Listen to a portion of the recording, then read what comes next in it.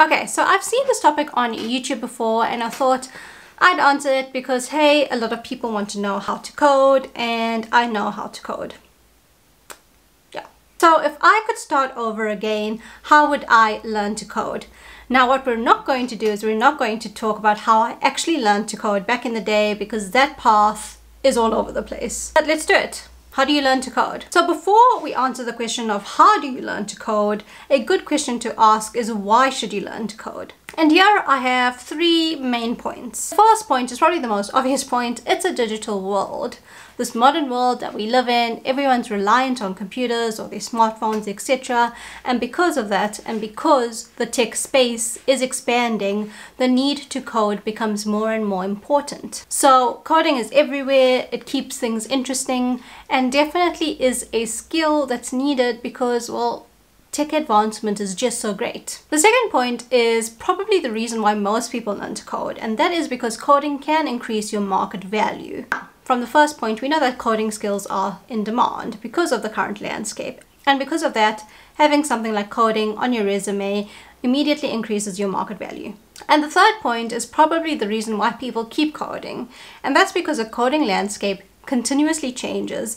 There's new advancements all the time, and that keeps coding fun and interesting. So it's a great thing to learn. Okay, so we know why we should learn to code, but now let's talk about how exactly you start learning to code. And one of the first things you realize is that you need to choose a programming language. Now, for programming languages, there's no such thing as one language fits all, unfortunately. So when you want to choose a language, ask yourself, what do you want to do? So if you like data analysis, then maybe Python might be a good option for you. But if you want to learn a bit more on game development, then maybe C++ is good. Similar, if you want to do web development and create websites, JavaScript with some HTML and CSS would work. If you are struggling to find a programming language that fits your needs, then I would suggest going with Python. Python is quite easy to learn. There's lots of online content on Python, and it's quite a diverse language to start off with. So with Python, you can do things like data analysis, machine learning. You can even build web applications using Django on Python. So if you're unsure of a language, I would suggest Python. It's never a mistake knowing how to work with Python. Another popular language you can choose is JavaScript. JavaScript is great, especially if you want to learn web development. It's a very popular language. Okay, so now that you know what language you've chosen, what is your next step? And I would suggest from here is to do a fundamentals course in that specific programming language. So if you check out websites like YouTube, Free Code Camp, Udemy, there are lots of content available that's free or quite affordable. So if you're learning Python on Udemy, maybe you want to check out my course or any others. There's a lot available. Now, why I'm suggesting you do a formal course is that often when you're starting out, there are a few basics that you should know. For example, for Python, you need to know what software you need to install, what is your IDE, etc.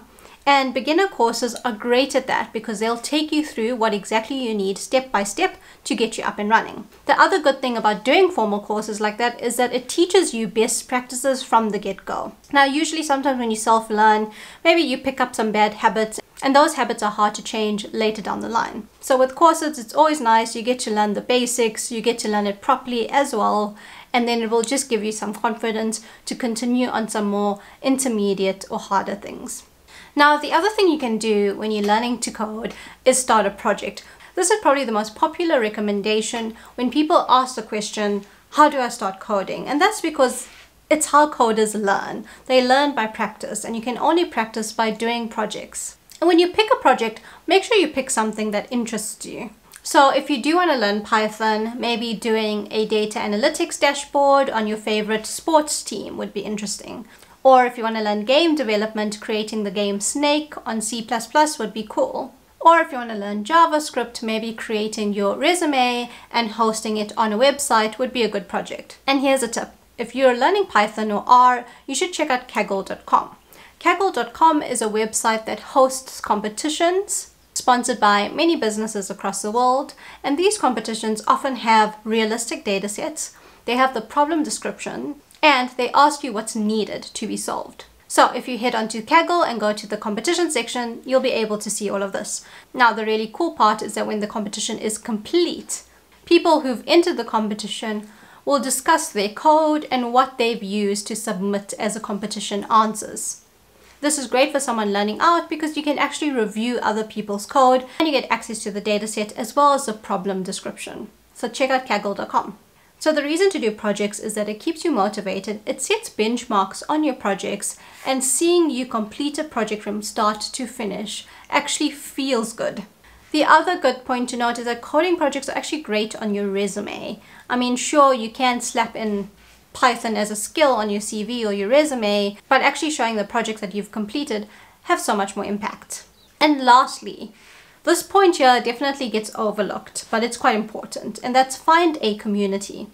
When you're learning to code, it's generally great to join a community because as you progress, you might encounter problems, you may not know what the next steps are, or sometimes you just want some motivation, and finding a community is great for that. Communities generally have people that are in the same situation as you and people more experienced than you willing to give you help. So look for local groups on social media, join meetup events, join Slack or Discord channels. Reddit also has great subreddits to learn programming, etc. and start networking like that. The benefits here are that you'll meet people with the same interests as you. You'll also see what other people are doing in the space, and you'll also get help if you ask questions. So it's definitely a win-win. So those are my tips on how I would start coding if I had to do it all over again. Now remember, everyone's journey is different. These are just suggestions. Thank you so much for watching, and please let me know if there are any suggestions in the comments. Also, if you could like and subscribe, that would be great as well. Thanks.